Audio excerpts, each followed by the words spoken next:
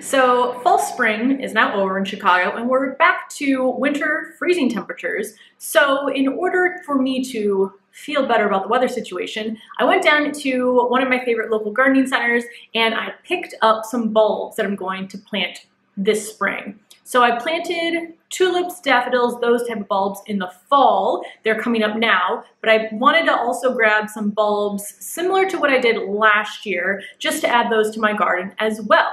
And the ones that I am the most excited about are dahlias. So that's the main reason I went back to this specific garden center, because I got my Penhill watermelon dahlia bulbs last year there in the springtime. And I still have the two that I bought. So each of these comes with 2 bulbs in the package. And one I overwintered in vermiculite. That is still in vermiculite and we'll see how it does. And then the second one I tested just keeping in the container that I planted it in, which was a grow bag. So that is sitting in the garage. Hopefully soon we'll see if it survived and came back. So I'm planning to hopefully have at least 2 more of those that I'm growing this year. The one that I'm storing in vermiculite, I'm planning to divide. So as long as the whole thing didn't rot over winter, then I should hopefully get multiples from that one. But it should be another few weeks before we see how those turned out. So those 2 I am going to be growing again, assuming everything goes as planned. And then I also got, I think, 4 more varieties of dahlias. The Penhill watermelon were Dinnerplate dahlias, so I got 3 more of those in different varieties because I love them so much. So the first one, let's see, this is, oh no, that's the smaller one. I'll get to that in a second.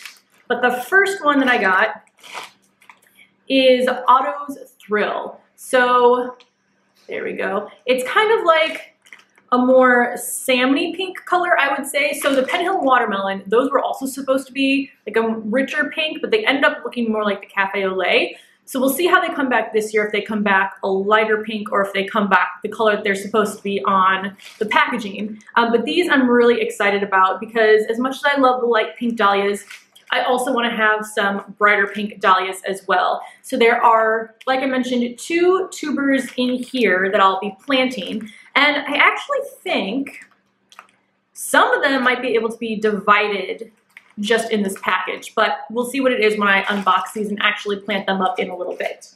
So that's the first Dinnerplate dahlia. The second one is Emory Paul. So this is more like a cooler bright pink tone. So the other one was a warmer pink. This is definitely a cooler pink. If you can't tell, pink is one of my favorite colors of flowers to grow. So these I'm also just really excited about. They're the exact same Dinnerplate dahlias, just a whole different variety. Again, coming with 2 separate tubers in the bag. And the third one has actually already spilled a bunch of dirt on my lap and on the couch right here. So I'm going to try to pick it up in the bag that it came with. So one second. And here we go.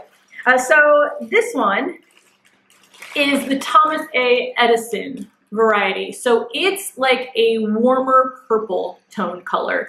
So I'm super excited for these. It's a really deep, rich color. I'll try to also pop up images on the screen for these so that you can see them without the light reflecting off of the labels. But same thing, 2 Dinnerplate dahlias in this container, or sorry, in this bag. So my plan is to basically do what I did last year. I'm going to grow them in, I think it's 7-gallon grow bags is what I placed the 2 in last year. It worked really well. I think they grew to about, I'd say 4 feet tall and just bloomed throughout the entire season. Now the instructions on the label actually say to start them outdoors once the danger of frost is passed, which to be safe in Chicago is typically after Mother's Day around May 15th.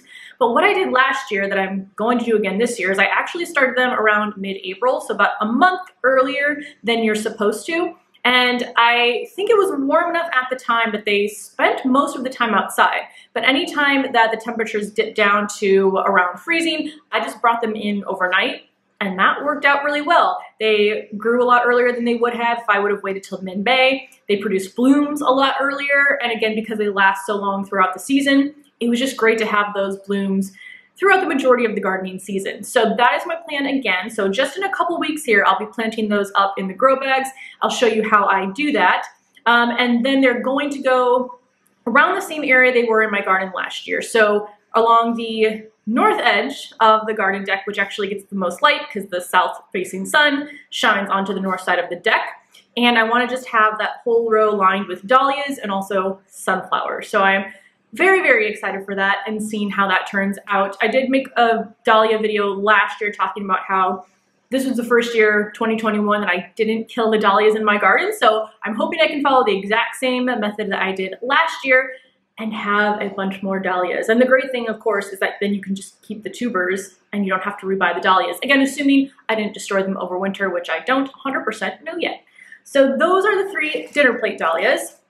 Then I have 2 of the decorative dahlias, which are the Firepot variety. So this is a more orangey color flower, and these, I think these only get about 2 to 3 feet tall. Let me see where I can say. Actually about 18 to 24 inches tall. So these are going to be much shorter. I think my plan for these is to plant them in the lowest raised bed, so the raised bed where I currently have the beets growing. Last year, I think that bed ended up just being a random assortment of plants. I think I had a watermelon, a pepper plant, and then just threw some random, I think there was 1 sunflower in there as well. So I didn't really have a plan, but my plan for this year, which I'm hoping to stick to, would be to have yellow sunflowers in the back growing up, and then to have these in front, and then something purple trailing over the front. I think the combination of yellow, orange, and purple would just look really nice, so hoping I can pick up some sweet potato vines that are a purple color and have those hanging over the front of the bed. So that is the plan. We'll see how close I come to actually doing that. And then my last bulb is something that is completely new to me as far as growing it in my garden, and that is an elephant ear plant. Now, I've seen them in many other gardens. In fact, one of my all-time favorite gardens in Chicago that I still don't understand how he transforms his yard the way that he does. I'll pop an image up on the screen. I think I've shared him before. But he has elephant ears everywhere, and they get so large and they can make such a statement that I'm excited to have this in my garden. I only got 1. I originally had 2 in my basket, but I was just thinking, you know, there's not, again, a ton of space in my garden, so I don't want to take up a lot of room, but we'll see how it does this year, and then if I like it, I might add a second one as well. I think it would be nice to have these by the doors that go out of the house onto the balcony, have 1 on each side, but that would be next year. This year, I think I'm going to plant this up and then put it next to my little dining table area, because that gets the most shade throughout the day, and this can handle part sun and a little bit of shade. So I'm hoping that will work out well there. I'm going to plant it in a terracotta pot and start it inside, just because I know these take a while to actually wake up and get going. So anything I can start inside before I can actually plant them outside is a great way to get a kind of a head start on the growing season. So I will definitely take you along as I pop those up. But those are, no, it's not all the bulbs. I forgot 1. I have 2 hardy lilies, which I'm really excited about these, again, because of the color. They are like a bluish purple, almost black in the center of the petal, and then orange on the outside. I'm now realizing that I basically bought pink, orange, and purple blooms, so I guess that is my color scheme for this year. But there are 2 in here. The variety is Forever Susan. These, I think I'm going to plant in 2 of my black containers that, well, as far as I can tell, the tulips in the black container are doing okay, but there was a fritillaria that I planted in the other black container, which 100% rotted. I dug down and it was mushy and it smelled. So another plan for next year that I'm going to talk about in a separate video is anything that I'm planting in containers and bulbs, I'm going to definitely store them somewhere covered over winter. But since that one didn't make it, I will probably replace it with one of these, but we'll see. I will obviously take you along with me as I actually get these in my garden, but I just think these are so pretty. This will be my first time also growing lilies in my garden. I've had some like in yards growing up, and then in some of the places that we've lived in previously, they've been there, but this is the first time I'll be planting them myself and trying them out in containers. So I'm excited to see how these do too.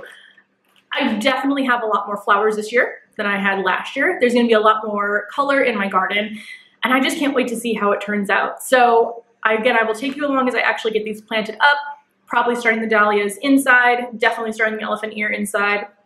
I'll figure out what I'm going to do with the lilies. I might just start those outside a little bit later.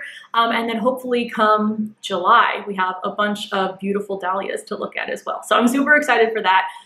Thank you so much for watching. Let me know what bulbs you tend to, or at least plan to plant this spring if you haven't planted some already. And definitely if you have any experience overwintering the elephant ear in a container, let me know as well. But other than that, thank you so much for watching, and I will see you in the next video when I'm hopefully planting something up.